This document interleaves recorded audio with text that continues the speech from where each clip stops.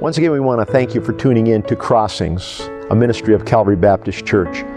I'm Pastor Dwight Lapine, and I'll be your host this morning as we get started in teaching you what the Bible says, not only about eternal life, but how to get to know God daily, moment by moment, in a personal way.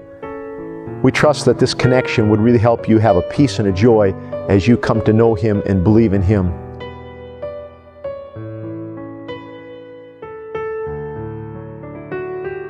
Mark chapter 8, 27 to the end of the chapter.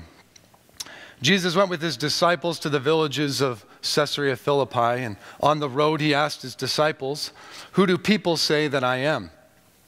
And they answered, "John the Baptist, others Elijah, still others one of the prophets." And Jesus said, "But you?" And he asked them again, "Who do you say that I am?" And Peter answered him, "Well, you are the Messiah." And he strictly warned them to tell no one about him.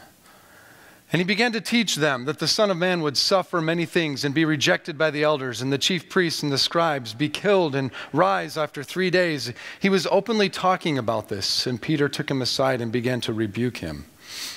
And turning around and looking at his disciples, he rebuked Peter and he said, "Get behind me, Satan, because you are not thinking about God's concerns, but man's."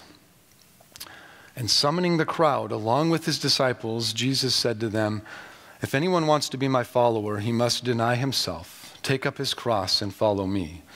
For whoever wants to save his life will lose it, but whoever loses his life because of me and the gospel will save it. For what does it benefit a man to gain the whole world and yet lose his life? What can a man gain or give in exchange for his life? For whoever is ashamed of me and my words in this adulterous and sinful generation, the Son of Man will also be ashamed of him when he comes in glory of his Father with the holy angels." Have you ever been so focused on something of interest that you missed something more important and more significant, more amazing that was going on around you? You missed it because you were so intently focused on something of interest. A number of years ago, I was getting ready for a wilderness trip. I was taking a group of men, leaders from a church down in Iowa, and we were going on a wilderness trip. And before that trip, somebody gave me a little device. And this little device was called a Garmin 72. There's a picture of the actual device.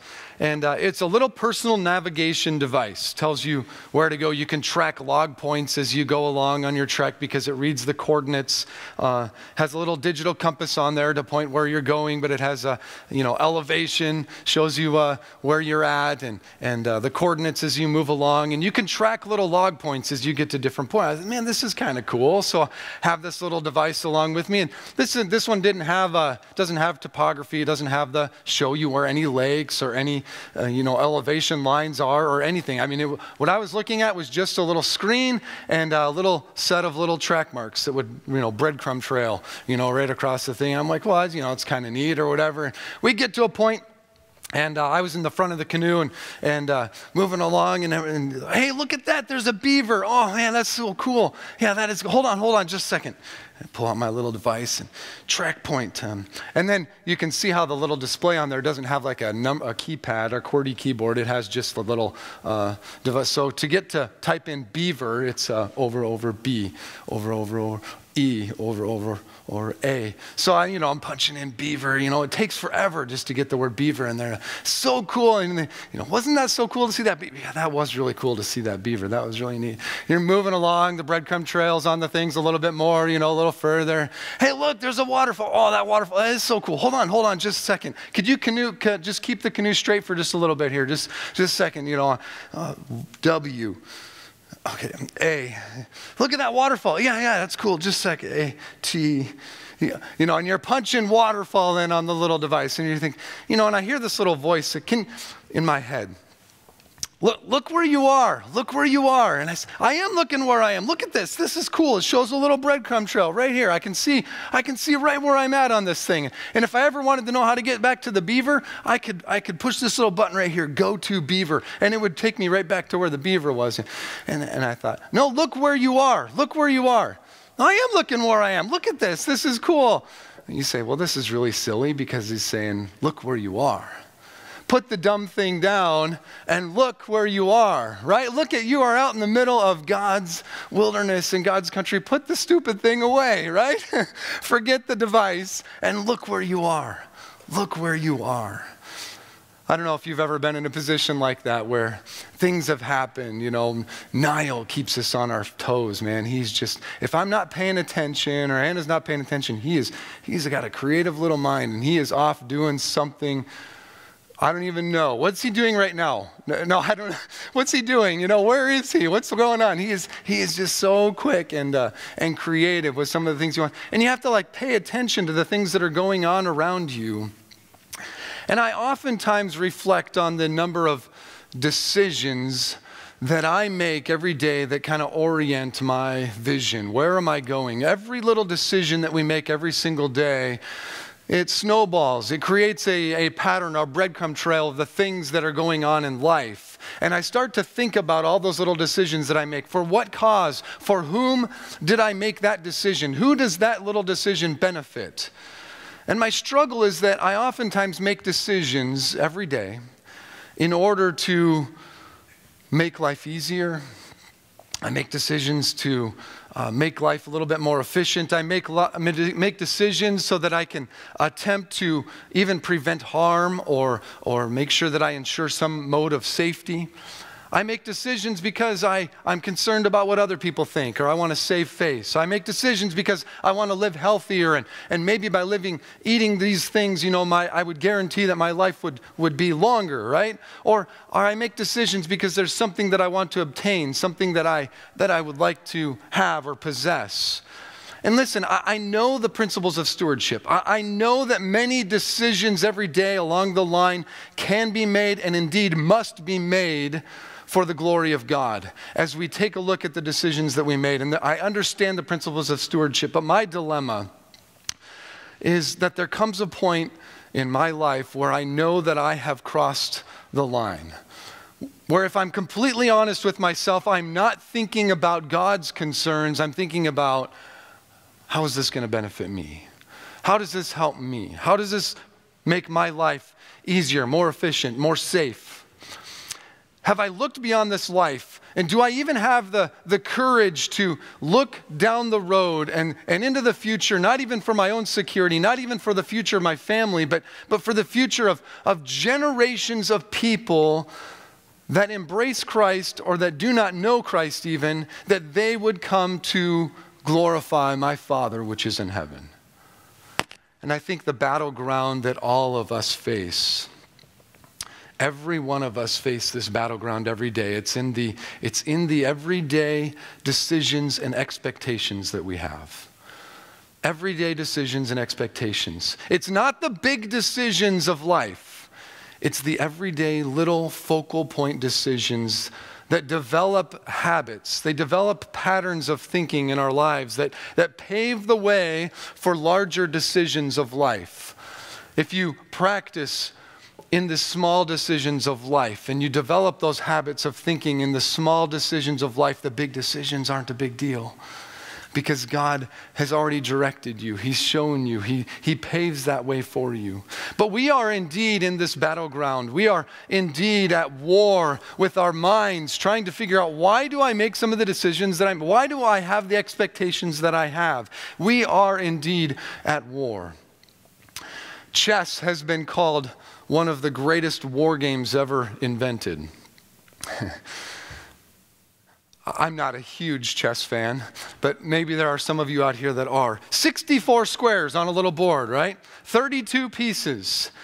And the game's complexity boggles the mind. Mathematicians have calculated the number of unique games that could be played in a game of chess. The answer, 10 to the 120th power. That is more than the number of atoms in the known observable universe, which is approximately 10 to 81. Considering the staggering possibilities that are inherent in that game, some would believe that playing chess could possibly lead to insanity. In fact, there is an addiction that many, many would encounter as you enrapture yourself in. Maybe it's not chess, maybe it's some other game, but you can get incredibly consumed with a passion for playing or engaging in something. The passion for playing chess is the most absorbing of occupations, the least satisfying of desires, an aimless excrescence upon life. It annihilates a man. H.G. Wells is an English writer who writes in history and political writings and writings of war. But he said that it indeed could annihilate a man.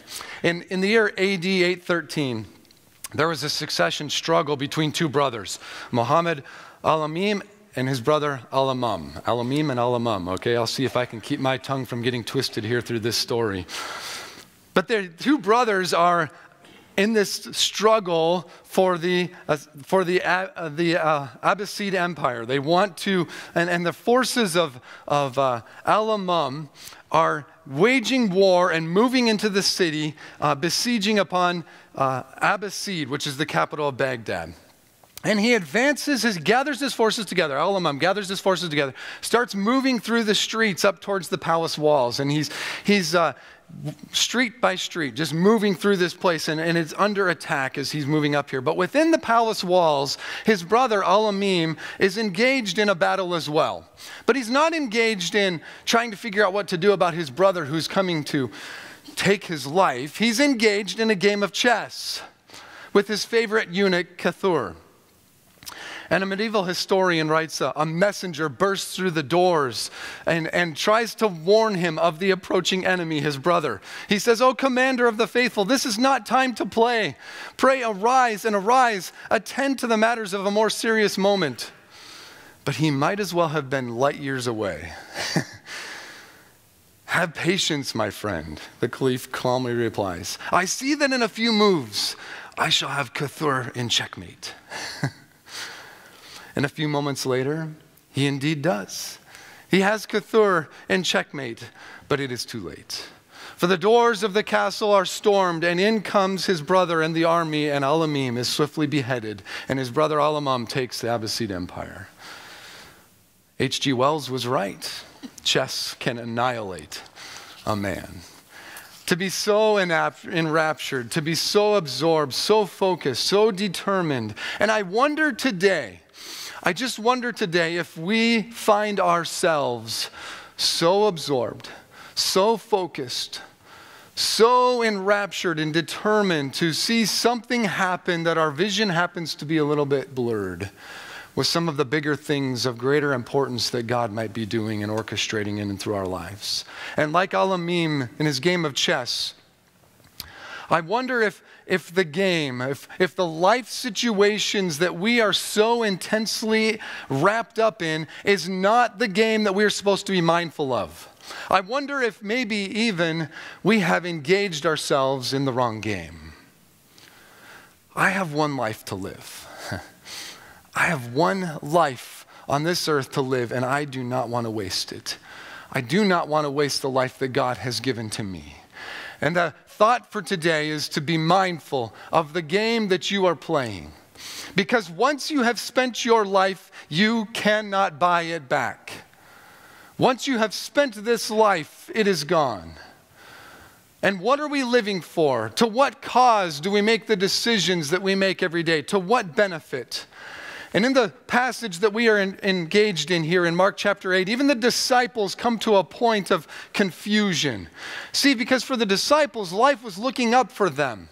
As they made the decision to forget their jobs and to follow Jesus, the crowds were flocking to see this miracle man and all the amazing things that he was doing. Life was really starting to look positive. I mean, can you imagine being one of the disciples? Man, this is so cool. There is something really big happening here, and we have the inside circle. We're with this man. I mean, he is doing amazing things, and we are a part of something really big. I mean, isn't that what we all want? I mean, we want to do things that are of significance. We want to be a part of something that is bigger than ourselves, something that is more transcendent than our own lives. And these disciples are looking at what's happening and they're saying, this is amazing. But in the passage here, they're confronted with what I'm calling a game changer. Jesus confronts them in their thoughts about life. And in our passage here, Jesus opens up this window to start to see the bigger picture of what they're supposed to be seeing. And I'm going to call it phases of this game. 4 phases that I want to walk through this morning. Phase 1, we're going to look at the identification quickly. Phase 2, we're going to look at the objective. Phase 3 of this life game is the game change, the question that Jesus poses. And then phase 4 is, okay, what is the strategy? What are we really supposed to be focused on here this morning? So the first one is phase 1, which is our identification. And we were looking at verses 27 through 30. And I read over them with you already. As the disciples are following him, Jesus asked 2 questions. And the first question that he asked was, who do people say that I am? Now, normally that would be a very proud question for somebody to ask. But in this case, the Messiah is asking this question, and it really does matter, doesn't it? Who a person believes Jesus to be. What kind of a Messiah is this man? Who is he? Is he indeed even the Messiah? Who is this man?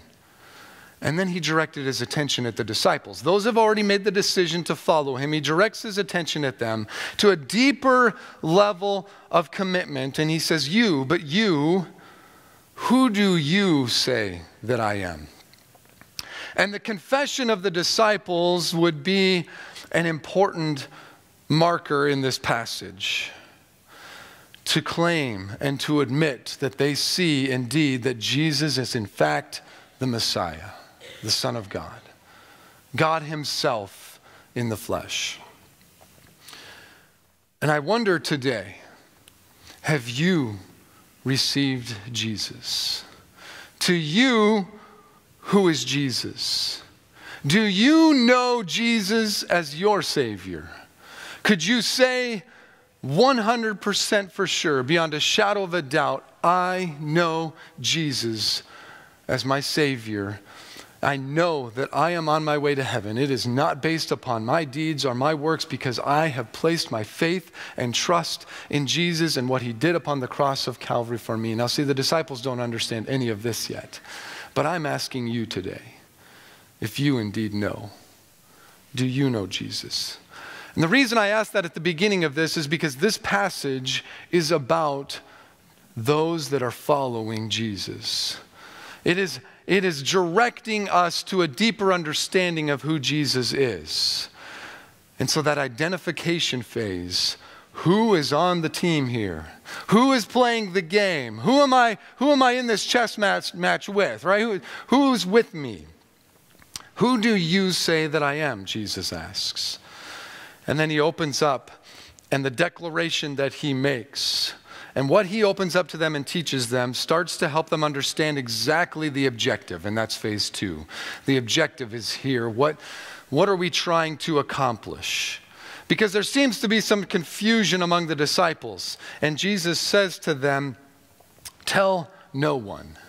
I don't want you to tell anybody, because if you announce the deity and messiahship too quickly, it would accelerate events too fast. And the Son of Man, he says, must suffer, must be rejected, must be killed, and 3 days later he will rise from the dead. Jesus is not using symbolic language as he has done in the past. He's not using little parables or illustrations. He is speaking very clearly to these individuals.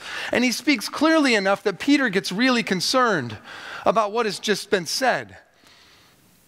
He's really concerned, and he rebukes Jesus for what he says. And wait a second here. What is going on? What just happened? We thought that we had the upper hand. We took an incredible risk to follow this man, Jesus. And you're trying to tell me that you're going to die? I don't understand this. The king is going to put himself in checkmate? Why are you doing this?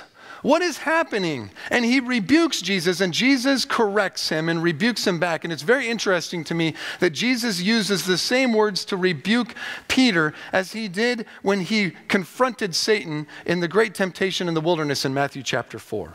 Do you remember the appeal that Satan made to Jesus, and the 3 appeals: to hunger, to security, and to authority? To hunger, that he would make the stones into bread. To security, that he would cast him down from the pinnacle of the temple and have the illusion of being rescued from suffering and from danger. And to the aspect of authority, all the kingdoms of the world, that he would have power, provision, possession, and power. And Jesus used the same rebuke to Peter that he did to Satan. I find it interesting because all three of these ideas, the lust of the flesh, the lust of the eyes, and the pride of life, parallel the ideas of 1 John chapter 2, 15 through 17 that we looked at a couple of weeks ago. And John's admission to us, it fits like a glove. It's the same concept, the same three ideas that you and I are all lured into as we try to satisfy the desires of the flesh, the lust of our eyes, the pride of life. The things that my flesh wants to have, the things that my eyes want to see, the things that I work hard to obtain in this life. And they are all natural desires of the life. But John says, do not love the world or the things of this world. Do not. The lust of the flesh, the lust of the eyes, and the pride of life are passing. The lust of this world is passing away. It's going to be gone, right? It's going to disappear. Do not invest your life in satisfying these aspects. Hunger, security, authority. It's a waste. It's absolutely a waste. And yet those temptations that we're being directed at were temptations that were very real to us as humans. They seem to satisfy the inherent desires of our bodies, of our eyes, of the things that we want to accomplish in life. Edersheim says, these temptations are all the more dangerous that they appeal to the purely human. The element in us which arise from circumstance are prompted by an affection that has regard to the purely human. And its one-sided intenseness minds the things of man and not the things of God. And I just ask today, are you mindful of God's concerns or of man's concerns? Whose agenda are we truly concerned with here? Peter was not just concerned about what was happening to Jesus. Peter is concerned because to follow Jesus meant he would have to go where Jesus went. If Jesus takes a cross, Peter would have to take a cross.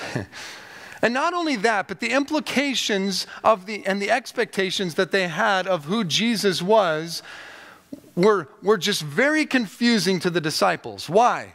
Because it meant that the expectations that they had of who Jesus would be, he would be the military conqueror. He would come in and restore to political power the Jews and their land. This is what Jesus was supposed to do. He was supposed to come in and restore everything and secure everything the way that we have been promised that it would happen. And 2 chapters later, in Mark chapter 10, they're walking along with Jesus, and 2 of the disciples continue to ask. They're not getting it. They say, we have a favor to ask, Jesus. In your kingdom, could one of us sit at your right hand and the other at your left hand? Wait. And Jesus says, no. There are some that ascribe to power. There are some that want to live this life to try and gain power and influence and please the people and to have prestige, but that is not for you, he said in Mark chapter 10 and verse 43. It is not for you to be like them, among them. Even in Acts chapter 1, Peter is still asking the question, are you now going to restore the kingdom? That they are really after, and their hopes are that Jesus would rise to political power, secure their future, secure their land. And indeed, I'm telling you, he will. But not in the way that they're expecting. Not in the way that they have expected it to happen. Friends, you and I are no different than the disciples. We expect God to do things for our benefit, for our lives right now. We ask him for financial provision. We ask him for safety. And I agree, those things are very important to ask for. And you can indeed ask God for financial provision, for safety. But I ask you, we dare not expect them or demand them, because what happens when we expect and demand those things of God? What happens when they fall through? What happens when those things do not come our way? Is God any less God? Is he less in control because things do not happen the way that we expect for them to happen? God has a different perspective for us. He has a very different mindset than the way in which we tend to live our lives. And phase 3 is indeed the game changer here. What does it benefit a man if he spends his life to gain the whole world and yet loses his life? The words of Jesus are a lesson to all of us, and his rebuke to Peter is a rebuke to us. You are not thinking about God's concerns, but man's. At some point, friends, we cross the line of being concerned with God's concerns to being concerned with our own benefits. And you can spend your life focused on the things that secure this life, or you can be focused on the things of eternal value. But once you spend your life, you cannot buy it back. Once you invest your life, you cannot get it back. We invest to the future with the hopes of gaining something sooner rather than later. We invest to the future with the hopes of gaining ease and comfort. We invest to the future with the hopes of being able to control certain outcomes and circumstances, or to solve certain problems. And we take risks because we want the outcome to benefit us. And you say, Logan, this is all stewardship. I mean, we have to be good stewards. I understand the principles of stewardship. I get that. I'm just saying this morning, it is for us as individuals to evaluate. Nobody can judge this for anybody else, but it is for you and me to evaluate and to say, there is a point in time when I am crossing the line, when I am not concerned about, I might say I'm concerned about God's things. I might look to others that I'm concerned with the things of God. But what is going on in here? Am I really, truly evaluating the motives of why I do the things that I do each day? The little decisions that I make every single day. What do I find my security in? What do I do to protect my losses? What kinds of things would I do to keep safe and protect those losses, to keep from losing those things? What kinds of precautions do I make and investments do I make of time and money and resources to protect those things, because I'm afraid that I might lose them or lose control of them, or that I might gain something that I hope to be able to gain? John Piper, in his book, Don't Waste Your Life, calls it the mirage of safety. It's a mirage. Because we cannot guarantee these things. We can invest into these things, investments that we make because we only hope. We only hope that they would keep us safe. We only hope that they will buy us more time, that they will give us better benefits for us and for our kids. But they're not guaranteed investments. And I'm not saying that we shouldn't make those investments. I'm not saying that. I'm asking us to evaluate, are we mindful of God's concerns or our concerns? What is our heart's agenda? Whose concerns are we really concerned about? Be mindful. Be mindful of what game you are playing, because once you have spent your life, you cannot buy it back. I don't have time, but Jesus' words parallel those of Psalm chapter 49. It is an amazing passage, and maybe I will save that for our time in the second service after our soup today. Psalm 49 is a wonderful passage to take a look at. But for clarity's sake, I want to help you to understand when you look at that passage that it is possible to manage political structures. It is possible to manage money. It is possible to manage your time in ways that are mindful of God's concerns. And the last verse of Psalm 49 says, because to those to do it without understanding is where the problem lies. To do it without understanding. And I want to be doing it with understanding. I want to be mindful of the things that God has asked me to do and how I'm investing my life. And I just asked this question this morning: what if the apparent loss or checkmate of the king is not actually the end of the game? Jesus has just announced to the disciples his death. And they're not seeing it clearly. Death to them means death. But what if it's not the end of the game? What if the game that you and I are so intensely wrapped up in is not the one that we are supposed to be focused on? And that's why Jesus presents to us a fourth strategy. The new strategy, phase 4, lose your life for a greater cause. Lose your life for something that is worth losing it for something that's worth investing it in. Jesus said, if you are to follow me, you are to deny yourself, to take up your cross and to follow me. And we are confronted with a contrast of philosophies. We want glory without suffering. We want glory without the pain of enduring and going through things. That's Satan's philosophy. Glory without suffering. But God is trying to help us to understand that we are to suffer for His name's sake and for His glory, and that suffering will be transformed into glory. 1 Peter 5, but as may the God of grace who called us by His eternal glory in Christ Jesus, after you have suffered a while, you would be perfect and established and strengthened and settled. Do you see it? Do you see it? Lose your life. It's worth the risk. Life is full of risks. Risks imply ignorance. We have risk because we are ignorant of what will happen tomorrow. That's why we have to take risks. We cannot avoid risks. We always take risks. The question is, to whose benefit do we take the risks? To whose benefit are we risking the investments, the life that we have, the resources that we have?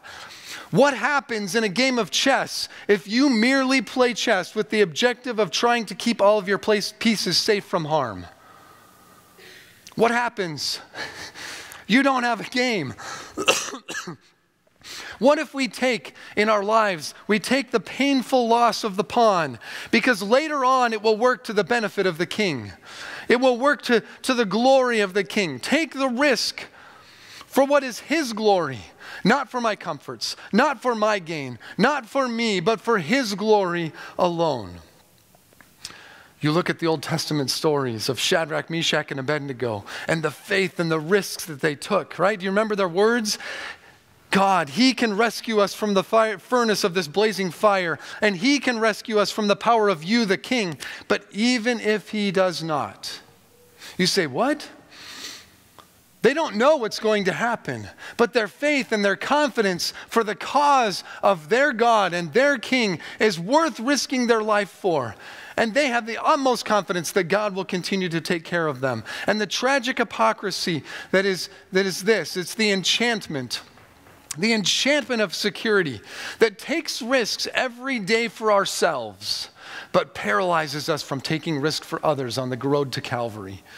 We are deluded and think that it may jeopardize a security in the fact that in fact does not even exist, a security that does not exist. We take risks for things that are mirages. They are just illusions of things that we think might be safe to take a risk. Missionary by the name of J. Tucker, November 1964. There was anarchy that broke out in the Belgian Congo, and this man, Tucker, his hands are tied behind his back. And with a number of other Christian companions, he is brutally beaten. The Congo rebels had captured them and were beating them with sticks and clubs and bottles, broken glass bottles. And Tucker, still alive, is thrown into the Bamakonde River to be eaten alive by crocodiles. Tucker's risk was not an uncalculated risk. His friend on the way in said, listen, Tucker, don't go. I plead with you, don't go. You're risking your life for this. To which Tucker replied, God didn't tell me I had to come out. He only told me I had to go in. 2 days after the attack, paratroopers come in and rescue his family and pull his family back out. And Tucker's wife, in the air, in the plane on the way out, prays this prayer. Father, we thank you for your goodness and your love and your many blessings. We love thee and praise thee for thy care. And through these many difficult days, thou hast watched over us and kept us. And we ask that you take Jay's life, which has been laid down, and use it in death for thine honor and glory. For 30 years, it seemed like Tucker's sacrifice was for nothing. The Bamakonde River flows right in the middle of an unreached people group called the Mangbetu tribe. And when times of civil unrest became difficult for the Mangbetu tribe, the Mangbetu king sent for help. And he sent for help, not knowing what kind of help would come. Who would be sent his way but a policeman? But not any policeman. This policeman was a man that had been led to Jesus by a man named Tucker 2 months before Tucker died. This policeman comes in and he begins to try and attempt to share his faith in Jesus Christ with the Mangbetu tribe. And he has difficulty trying to do that until he encounters and discovers an ancient tribal tradition. And that ancient tribal tradition was inscribed, and it said this: if the blood of any man flows in the Bomakonde River, you must listen to his message. Could you imagine? The policeman gathers the village elders together and he says this: some time ago a man was killed and his body was thrown into your Bomakonde River. The crocodiles of this river ate him up and his blood flowed in your river. But before this man died, he left me a message. And his message concerns God's Son, the Lord Jesus Christ, who came to this world to save people, to save sinners. He died for the sins of the world, and he died for your sins. I received him. I received his message, and I beg of you to do the same. And that day, many tribal people came to know Jesus as our Savior. To this day, thousands of Mangbetu tribe have come to faith in Jesus, and there are dozens of churches in that region because of the man whose blood flowed in the Bomakonde River. Friends, this is not a game. God does not play games. He does not take risks because risks imply ignorance. God is not ignorant. He is all-knowing. He does not deceive. He does not trick us. He has called us to sacrifice, to deny ourselves for his glory, for his majestic name, to make the little decisions of every day mindful of his concerns. Friends, what would happen? What would happen to the church if we were just mindful of every little decision that we made every day? Mindful of God's concerns. It would change the way we spend our time, wouldn't it? It would change the way we spend our money, wouldn't it? It would change the way that we relate to and interact with other people. It would change the way that we meet new people, the way that we do our jobs at work. It would change the way that we view our health, the way that we view our marriages, the way that we raise our kids, the way that we participate in ministries at the church that God has called us to. It would change your prayer life. And I'm telling you, it would change everything. It's a game changer. It's a game changer. Friends, be mindful. Be mindful of the game that you are playing, because once you have spent your life, you cannot buy it back. God, we need your help. We don't want to second guess every decision that we make, but we want to serve you. We want to be mindful every day of the things that we do so that we would please and honor you. And I ask this morning that you would help us in our time of reflection here to consider areas of our lives where maybe we aren't living mindful of you. Maybe our attention has been allured off to other things that do not really matter. We're looking at the GPS device instead of the scenery that you have provided. We're not seeing the things that you have placed in front of us. And God, in our time of reflection here, I pray that you would help us to just take a moment to consider some of the areas of our lives where we might be being mindful of our own benefits and our own concerns this morning. In Jesus' name we pray. Amen. I want to thank you for tuning into our program. It's been a delight to have you. I trust that you understand a little bit more about what Jesus Christ did for you when he died on the cross. Salvation is not something that you receive because you're born into a family or because you go to church or because you're good. Salvation is a free gift, but that gift has to be received. If you have not received it, we'd like to have you take some time to talk to God and ask him that he might be your Savior. You understand that you are a sinner, that Jesus Christ died for you, that you can know that you have eternal life by putting your trust in Christ today.